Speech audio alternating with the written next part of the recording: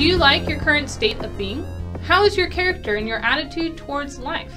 Let's talk about regeneration. Welcome to Kingdom of the Logos, a Christian program of critical thinking and adventure created by clergy in the Church of the Nazarene. I'm Pastor J. Dylan Proctor.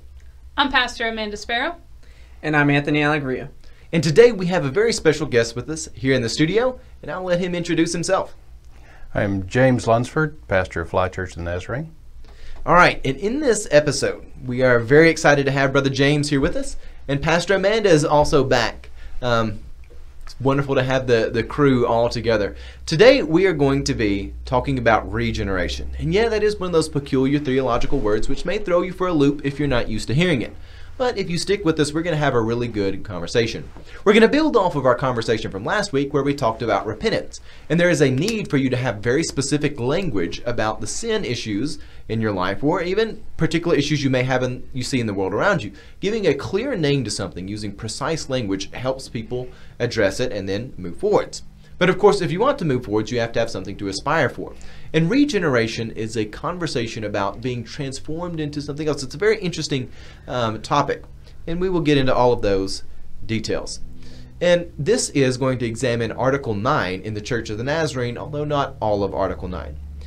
So without any further hesitation, I'll go ahead and I'll let Pastor Amanda read with us a little bit of Article 9, if she would. Right, so this is kind of Article 9 points 1 and 2, and it reads as follows. It says that we believe that justification is the gracious and judicial act of God by which he grants full pardon of all guilt and complete release from the penalty of sins committed, and acceptance as righteous to all who believe on Jesus Christ and receive him as Lord and Savior. We believe that regeneration, or new birth, is that gracious work of God whereby the moral nature of the repentant believer is spiritually quickened and given a distinctly spiritual life, capable of faith, love, and obedience. And I love that language of quickened. Quickening. Often I say, I'm going to quicken Anthony, lest to be made an anchorite walled up into the building. And again, well, we'll say this much. The word quickened has not been said unlike quickened. You have to say it just like that every time. Otherwise, yes, it doesn't carry the same meaning. It does not carry the same meaning unless you have the proper enthusiasm when you're quickening someone. Anyways, back to our opening statement. Oftentimes we realize when we look at our own life and we examine the world around us that there are things which chain people down. And we realize that Christ is our hope. And in fact, when we look at the world, Christ is the only hope for the world. And a lot of times people want to make idols out of all sorts of stuff. Again, if you've heard our program, you know I think the biggest idol in our day and age is that of identity. But people find their identity in all sorts of stuff. They idolize politics. They idolize different groups. They idolize things which should not ever be taken out into the public sphere. They idolize all sorts of crazy things. And thus they neglect any sort of hope and aspiration. They leave themselves in a really unfortunate place. Last week we discussed repentance and confession and the importance of using precise language in confession. And oftentimes we think of confession and repentance only in terms of personal sin, yet sin is complex. It has ramifications on the world around us. Sometimes people do bad things and it really messes up the world. And, you know, that's a big problem. A lot of times we've watered down the concept of sin to where people don't think it has much value. They say, oh, well, that's just a religious thing. It'll change my relationship if I'm a Christian, but it's not going to affect the world. Sin actually has big, serious ramifications for the world. And regeneration is something which is an important thing to have in your tool belt when you're talking about these things. The concept of regeneration, if we actually want to do something about a world riddled with sin. And let me open up by just throwing this over to Brother James and say, what is regeneration? Brother James. Well, regeneration, to go to the Bible and say, what does the Bible, language does the Bible use in particular? I immediately go in my mind to Jesus' conversation with Nicodemus, where he tells Nicodemus, you must be born again, or some modern translations will say you must be born from above, a spiritual birth that Jesus describes as necessary to Nicodemus. Or again, in the writings of Paul, we would find phrases like new creation or new creature, where God has recreated the human being in the process of this repentance, forgiveness, regeneration, that aspect whereby that part of us that is broken by sin and the sinned nature that is endemic to our race, Yeah. is recreated, and we become a spiritually alive creature that's capable of doing right, making moral choices, having faith and love toward God. All right, Pastor Amanda, one of the things that Brother James mentioned rather early was this idea of being born of above. Do you think that that preposition thrown in there specifically of above is something worth emphasizing? What are your thoughts on that?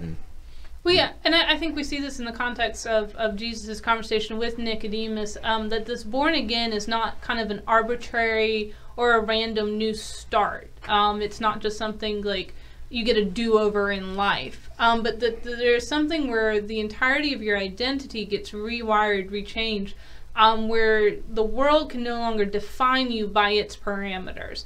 That you are born of above, and therefore the parameters by which you are identified by are from above, from heaven, from God.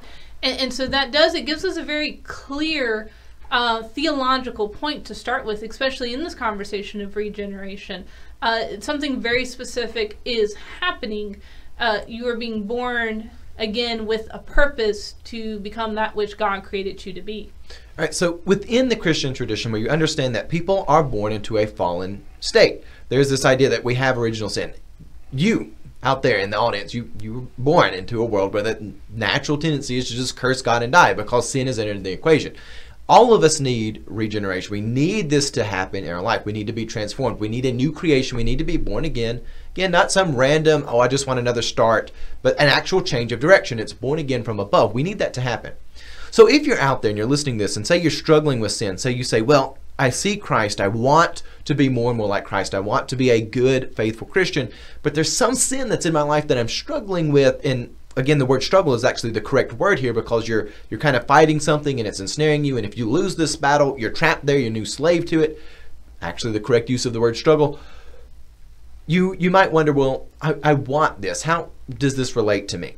Brother James, let me ask this question. If someone says, well, how long is regeneration? They say, is it a process? Is it something which happens, in the process of me as a believer coming closer to God? Where does regeneration fit? And am I saved if I'm someone who has professed Jesus, but I'm still feel like I'm fighting sin? Where does salvation fit in with regeneration and this idea of things being a process?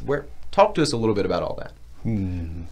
So I think of regeneration, and I go back to that controlling metaphor from Jesus' conversation with Nicodemus of birth. You must be born again, born from above. Well, birth is a moment, right? There is a time when you were born, and there was a process of growth and gestation and the before and after, but that's a moment.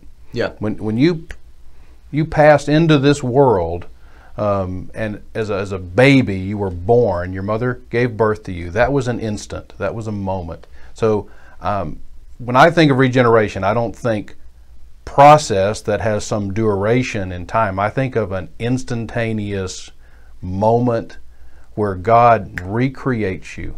You cease to be a spiritually dying creature separated from God, and you become a spiritually alive creature connected to God through the agency of the Holy Spirit, the presence of the Holy Spirit within you, and it alters your orientation toward God.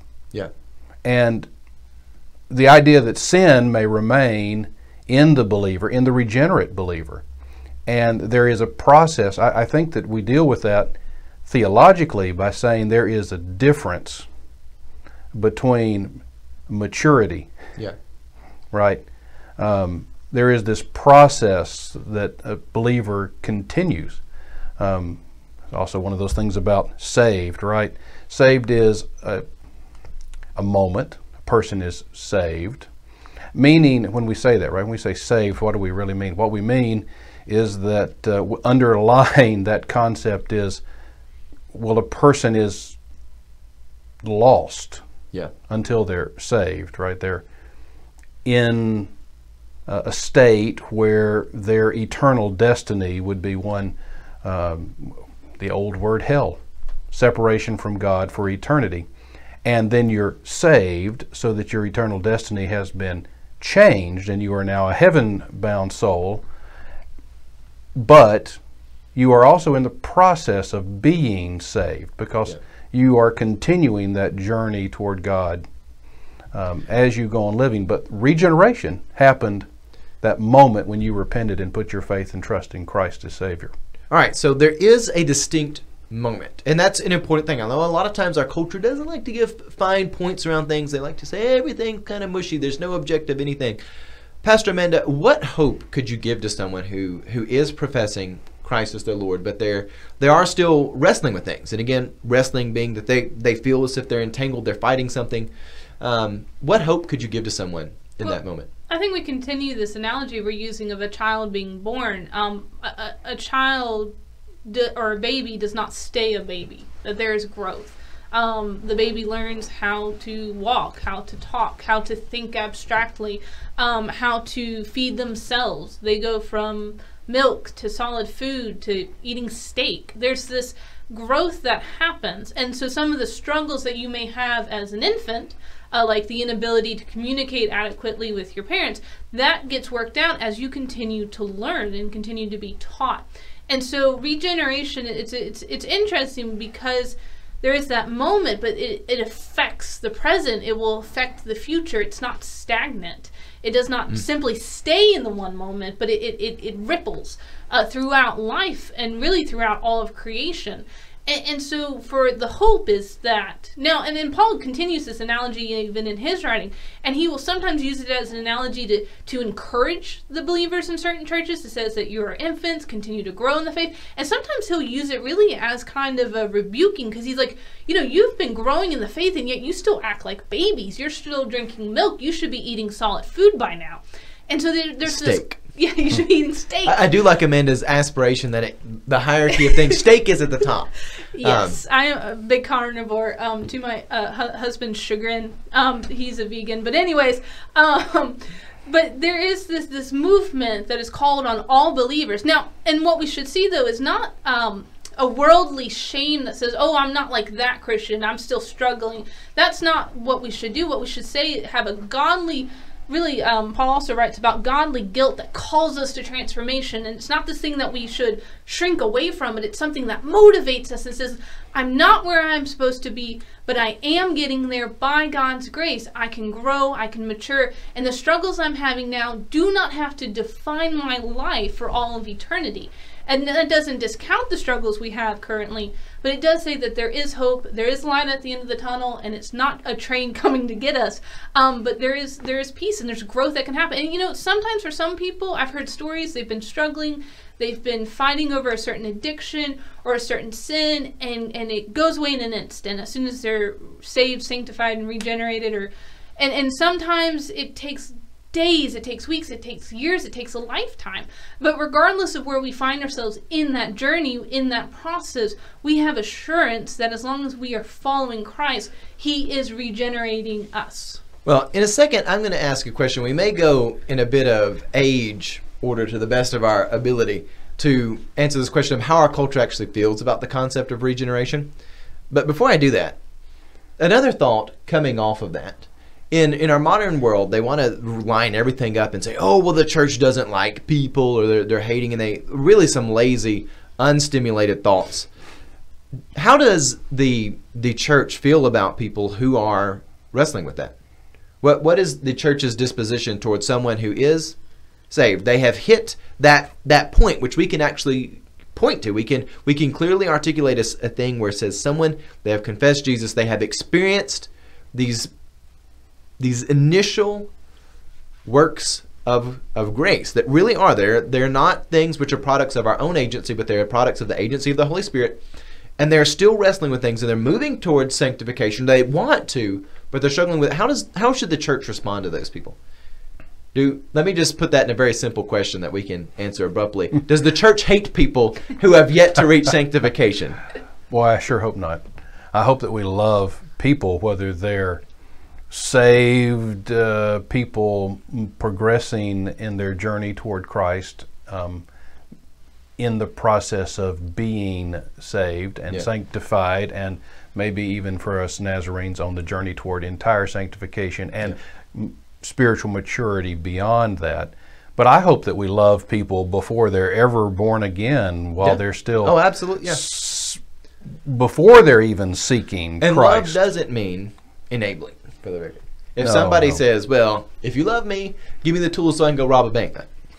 No, love, that's not in your best interest. I'll just go to C.S. Lewis's preference for the good old-fashioned English word charity in place of love, which really, I think, biblical love, when the New Testament writers are saying love your neighbor, it's seek good things for other people, seek what is best for them. Maybe not what makes them feel best, right, but what is best for them. Right. Well, let's go back to this question of how does our culture actually feel about regeneration? When we look at our world, I mean, and again, suffering is something which is intrinsic to life. And you can find this both with people or even with animals. Of course, I think everyone knows I have 2 dogs. My dog's pretty, I don't know why they would ever be miserable and pout. They have every luxury an animal could want. I mean, they're both Canis lupus, descendants of wolves of the wild. And yet, when I'm home many nights, if I'm not in the floor with them, again, one's like a 12-year-old Chihuahua, the other's like a 5-year-old Blue Heeler, they will sit in the floor with their backs to me and pout. Even for a dog, suffering is like a vacuum. It's always at its greatest. They should have every pleasure in the world. They should be happy. But yet, our world, which recognizes suffering, and again, across all life spectrum, people experience horrific sufferings, the loss of loved ones. They experience loss of even things like losing children. And they feel the plague and weight of this. And for so many people, when they hit these crises which manifest in life, whatever the crisis may be, or series of crises, they often feel that they are slave to it. And many times we find that people who, without the proper aspiration, without the hope of Jesus Christ, they allow great tragedies to turn them into monsters. And when we look throughout the history of the world, and I've even been, again, I've been reading a lot of Jules Verne lately, and I've been reading a lot of world history, and I've been doing that for Lent, as odd as that may seem. I've been abstaining from news, and I've been reading a lot of classics of literature. And I've come to look at things like human sacrifice differently as I was preparing for regeneration, because I realized people who do not look to the hope that is found in Jesus Christ, they don't want that life when that's not at the top of their list of aspirations, they will find something else. And people who have legitimately throughout history willingly been sacrificed, and a lot of times the niceness of the West doesn't want to admit that, yeah, some people were forced to be sacrificed. Some people wanted that. I think there's an element where people, they wanted to be regenerated into something which was quite grotesque because that was what their aspiration was. So I'm going to throw this question around to the room, and I think I'll start with Anthony. Do we think that our culture, as it is now, and I'm going to say our secular culture here in the West, does it want regeneration, or is it opposed to it? Anthony, what are your thoughts? Well, firstly, they definitely don't care very much for regeneration from the Christian God. But aside from that, they also don't really want change from an outside source. And I think where a lot of people in my generation and culture are focusing on change is more about the world changing. They understand the tragedy of the world, and they want that to change, rather than understanding the world that they live in and changing themselves. And also, not to mention, understanding their own depravity and desiring a change in themselves for that reason also. And so at that point, you've basically removed everything about regeneration that isn't just positive change.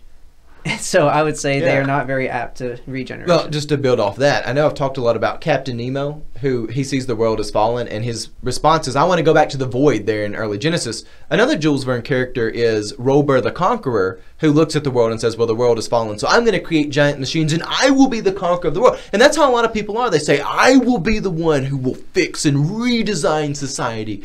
I will be the conqueror because I have something special about that. And I'm going to throw this to Pastor Amanda, who looks like she's about to bust. No.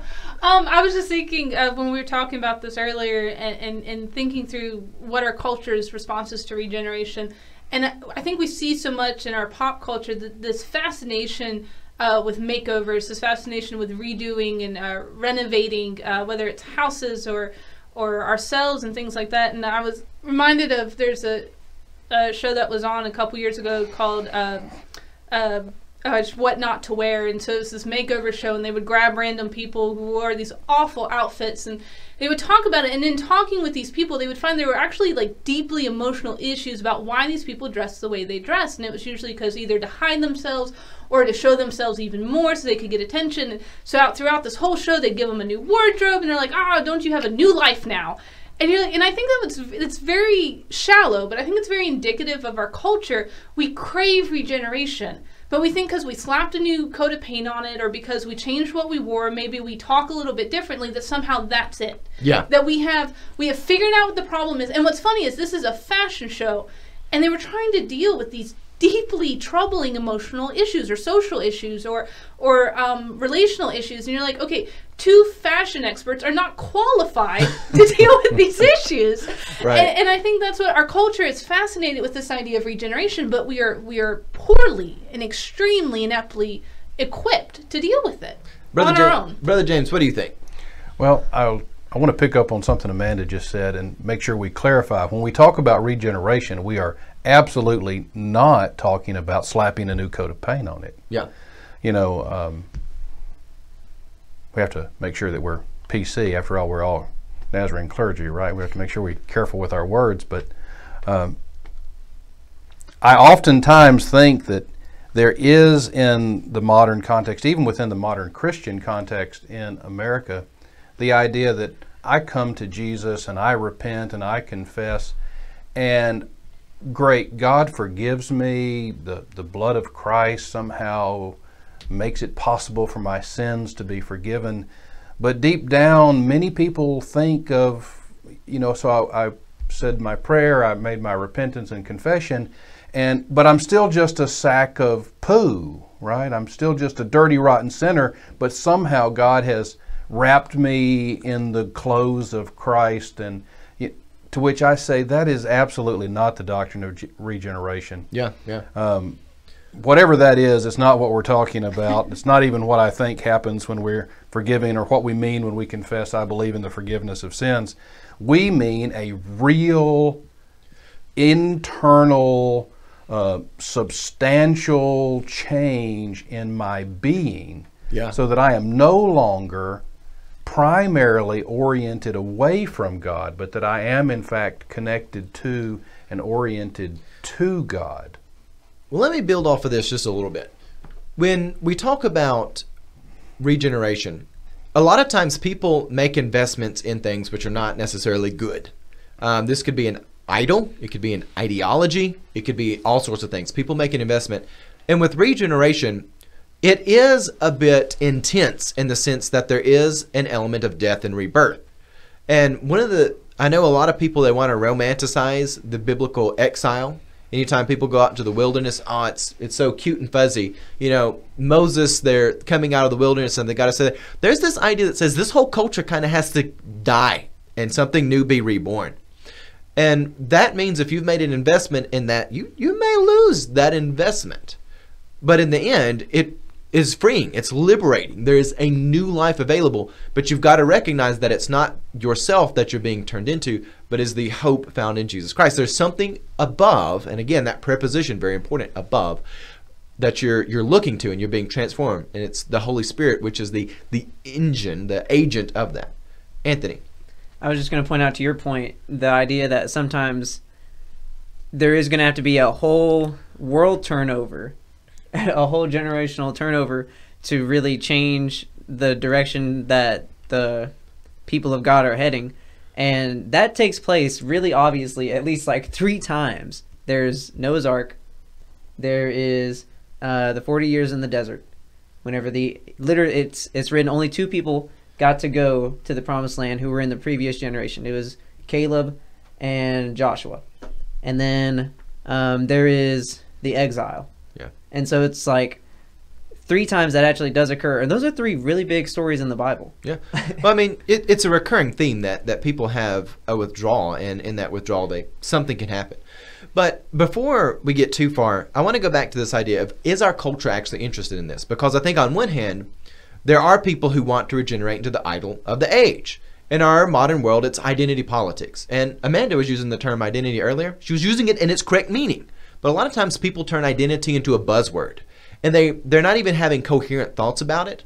And there's this idea where if your identity is yourself, I'm perfect the way I am, I don't need any improvement, then people say, well, I don't think I have no notion of sin in my life. Why should I change? For those people, they won't see the need for regeneration. For others who recognize, and even if they're looking to an idol of the age, they say, well, I want to be a different group than I am. Or you see all sorts of things where people, they look and they try to regenerate into something different, even if that's not the case. And even when I've looked throughout history and see things like human sacrifice, most people aren't very interested in that. But then you get a handful of people who are like, yeah, I would like to regenerate. I would like to be the one whose blood appeases the gods. You actually find people who are willing to do that. And it's a bizarre thing and it's hard to understand. But when you start thinking about that there's something deep within the race that recognizes the concept of sin. And in our modern world, every time I hear people use the language of hate and fear, I think they are somehow connected to our hardwire, which is inclined to recognize both sin and the need for confession. But at the same time, when our world wants to reject Christian tradition and everything which has been handed down through us through the ages and through the difficulties of that, they find themselves in a bit of a mess. Let's move on a little bit, and I'll throw some other questions here for our panel to discuss. So one of the things which I find to be rather sad and unfortunate is that our world does not address problems well. It does not come to people and encourage them out of that transformation. I really feel like this is something which leaves people underwhelmed. We're not able to address personal responsibility and personal guilt and even personal sin will, and that leaves us without hope because, again, you're not hoping for something higher. Pastor Amanda, I wanted just to throw this back to you, and I know I asked you a question about hope before, but what are your thoughts on actually recognizing the need for regeneration and recognizing the hope that comes from being made a new creature? Yeah, I think it's kind of odd. Again, our culture does this weird thing where it almost simultaneously recognizes sin and doesn't. I don't think too many people you don't have to debate too many people into believing that the world is broken. I think a lot of people recognize that. And they recognize that the wrong things that person A does can affect person B. But again, there's this trouble within what is the remedy for that. And then what are the consequences for that? And who should be held accountable for the consequences? Right. And this thing, all of a sudden, the brokenness of the world becomes this very complex thing when we try to parse it out and figure it out. And this is where really kind of quite beautififully God comes in, but actually God comes in long before this, and this is where we go back to our theology of prevenient grace, where all of creation was created to be made whole and complete. And so there was this perfection in the beginning where all of creation, where all of humanity and God lived in harmony. And this regeneration is this call back to that. And the hope is that, one, yeah, we have to recognize what sin is. And we have to recognize why sin is and what exists in that. And sometimes it's a lot of all the time. It is more complex than our culture tries to make it. Because I think our culture tries to basically control the narrative. And then if they can control the narrative, then they can control the remedy. Right. And so if the basis of sin is this, then I can sell you the remedy that's this. However, if we actually dive deeper and we find that it is this broken human nature, this striving for self and self to be in control and self for self to kind of, for the examples you were using, to be Nemo and to hop on the submarine and go to the depths where I no longer have to deal with other people's silliness, or where I get to become the conqueror and redesign the world in my image. It's still selfishness. And God's remedy is quite different in the sense that actually what God does is, instead of saying, okay, burrow deeper into yourself or burrow deeper into the collective, whether it's sinful individualism or sinful collectivism, it's still sinful. But regardless of where you try to find that remedy, what God says is you're going to find peace, you're going to find wholeness, you're going to find love, and actually abandoning this striving to self. And to be regenerated is for that whole being to be redesigned into this focus of who God is. And this is the God who put on flesh, walked amongst us, and surrendered to death, even to death on the cross. And there's this beauty that then Paul writes where if we share in that death, our hope is then in the resurrection. And so this is what regeneration is. Like our pastor shared earlier, it is this movement where orientation has been shifted. And now we look at who God is, and then now we have hope. Brother James, I'm going to throw a question to you that we did not discuss at all in show Okay. prep, but it emerged out of Amanda's conversation. This reminds me a little bit of a pilgrimage, in the sense where you are wanting to be transformed. You want an experience which is going to change you, fundamentally change you. And it's not a journey to the center of the self. It's not a journey to the collectives of the world, but it is of something that is of God that will come and transform you. Do you see any connection with some sort of a pilgrimage there? And I just wanted to throw that out. This sort of idea that is something... A pilgrimage, a journey. The agency, and again, I'm not talking so much about the journey of the pilgrimage, but the fact that there's something. There's an agent out there that is worth your attention, is worth your pursuit, and it can change you. And it's not a worldly collective. It's not yourself, but something else. Something else. You know, Amanda has mentioned, and it's so key, I think, to one, understanding who and where humans find themselves, as well as the topic regeneration, is to go back to the Christian view of the world, which says, in the beginning God created. And He created the whole world, and He created human beings. And when He created us in fellowship with Him, so that we actually drew life. If you read, right, the Genesis stories of creation, it is actually God Himself that gives life to human beings. So our life force, that whatever the secret sauce that makes flesh really a living being, flows from God. It's so beautiful in the second chapter of Genesis, where God forms the human from the earth and then breathes the breath of life. It's, just beautiful image of a craftsman or an artist making something, but then sharing the actual divine essence, pushing the breath of God into that thing that's been formed and making it come alive. Which I, just because I very often am a very visual thinker, see sort of in my mind's eye as a tangible connection to the divine. Now, I believe, maybe more theologically informed, that link to God is the Holy Spirit, that His Spirit links to our spirit, and we are, by that Spirit, made alive in Christ Jesus. But what happened when sin entered the picture, when the human being chose to reject God and choose their own way, is it severed that connection.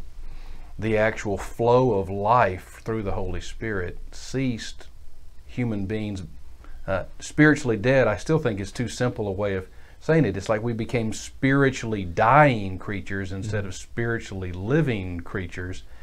And that's been going on since. And so the idea that regeneration happens in a moment when we become reconnected with the Spirit of God, reoriented, so that life, spiritual life, is now flowing to us from above. Again, Jesus' phrase to Nicodemus, born from above, is in fact that journey back to the way we were designed to be, connected to God spiritually, receiving life from Him directly, spiritual life. All right, well, let's go ahead and start wrapping things up, and let's go back to this word, quickens.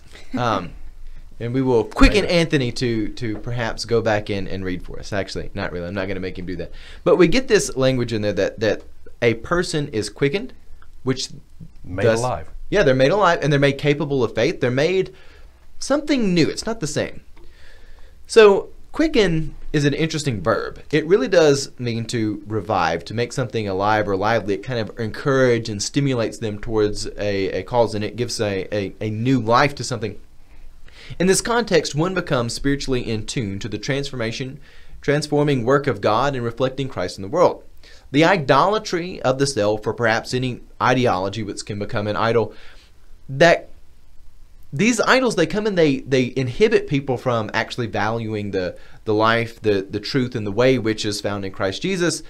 But once one is regenerate, they're able, the world is different. They have been quickened. And I want us to talk a little bit about quickening in that verb real quick. So we'll kind of end on that note, because once one has been quickened, they're then able to bear witness with the Holy Spirit coming and working in their life. There's a new opportunity.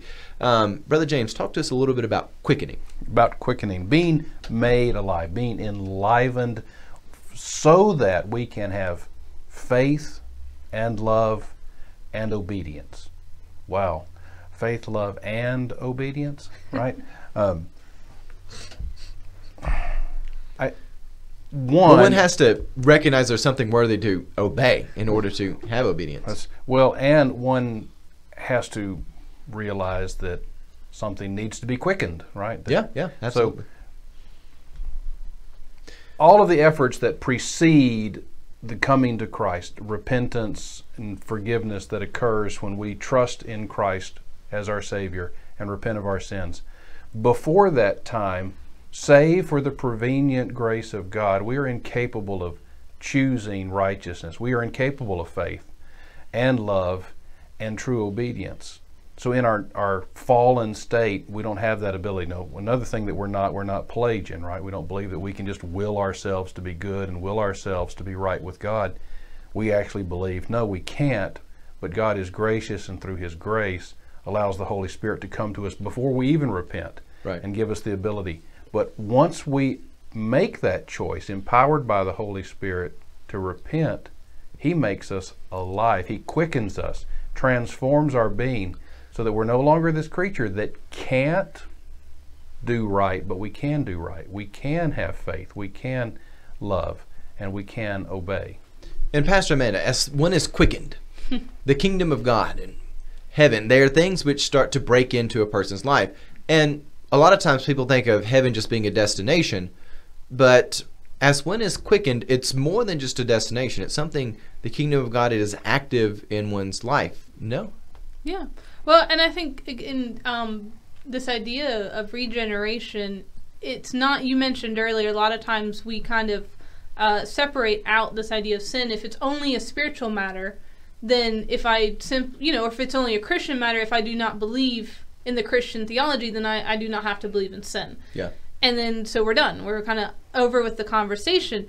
But if sin is something that actually is prevalent in all of our lives, and this destruction and brokenness, then when we talk about regeneration, then we have to also say that it is not just merely a spiritual thing, although it definitely is, that our entire lives have become regenerated, and now there is a purpose in our lives, and that purpose is seen in how we interact with the world. And it's interesting in one of the passages that Paul talks about, behold, the old is gone, the new has come. We regard everyone not from a human point of view, but through the view of Christ. It also, he talks about, now we are ambassadors of this reconciliation. We are ambassadors of this regeneration. And so therefore, not only now have you been recreated, you have been redeemed, but now you are sent. So you have purpose, you have focus. There is this orientation that says, now you get to do something with your life that is far more meaningful and powerful than anything you could have created within your own self and within your own power.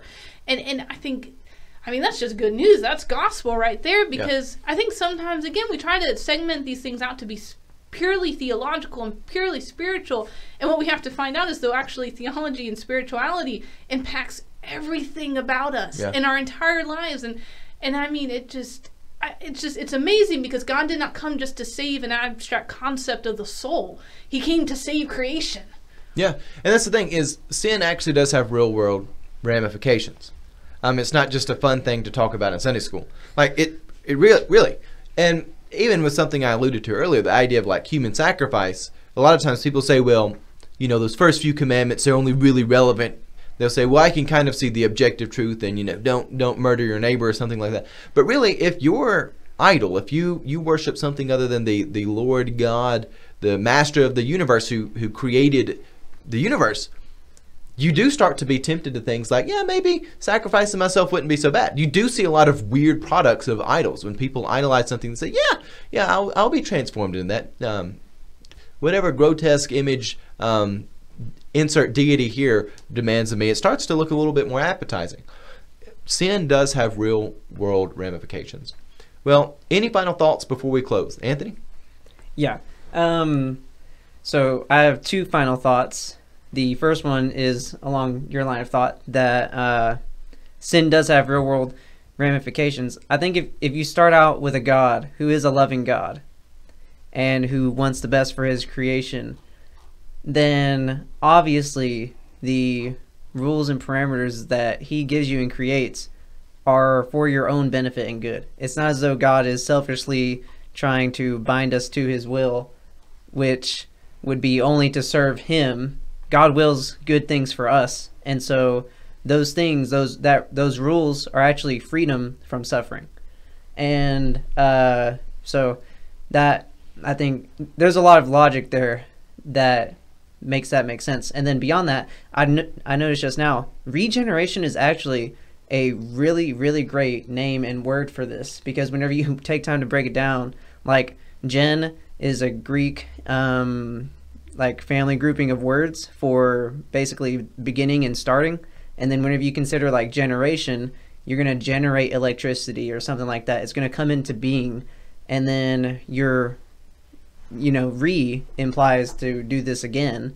Then what you are doing is you are bringing this into being again. Yeah. And so to y'all's point, being born again, being born from above, new creation, new life, regeneration is actually the perfect word for this. Yeah.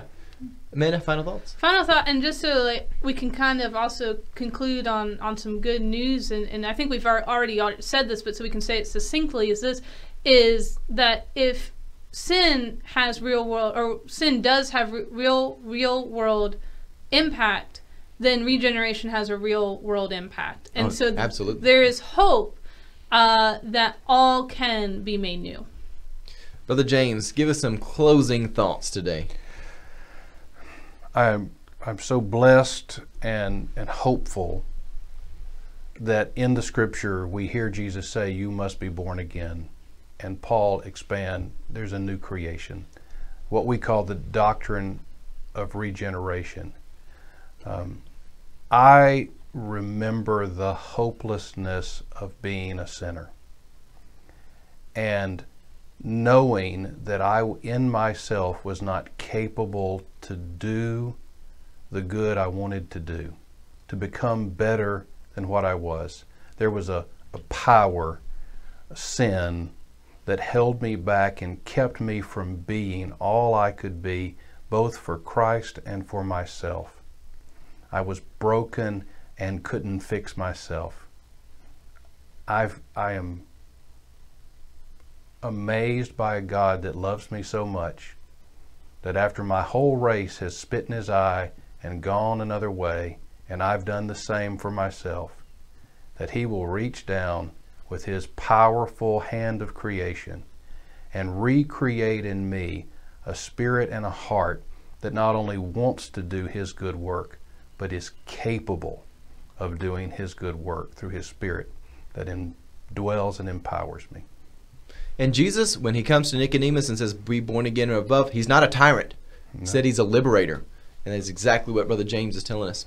Well, with that, thank you so much for joining us. If you have any thoughts, questions, or comments, please send them to us. And if you have any pitchforks, you can send them via patreon.com/Kingdom of the Logos. And you can do that in donating monetarily to help fund things around here. But also, if you want to help us out, one of the biggest things you can do, grab a link to our content, share our YouTube channel. We're really trying to boost our YouTube audience. We're having a hard time with that. Facebook seems to be doing all right. But check us out. We're on SoundCloud, iTunes, CastBox, and other podcasting outlets where you can download us for free and carry us with you. Just share the word and share the word of the gospel, but also help grow our program by sharing it with your friends. But with that, God love you and have a blessed day.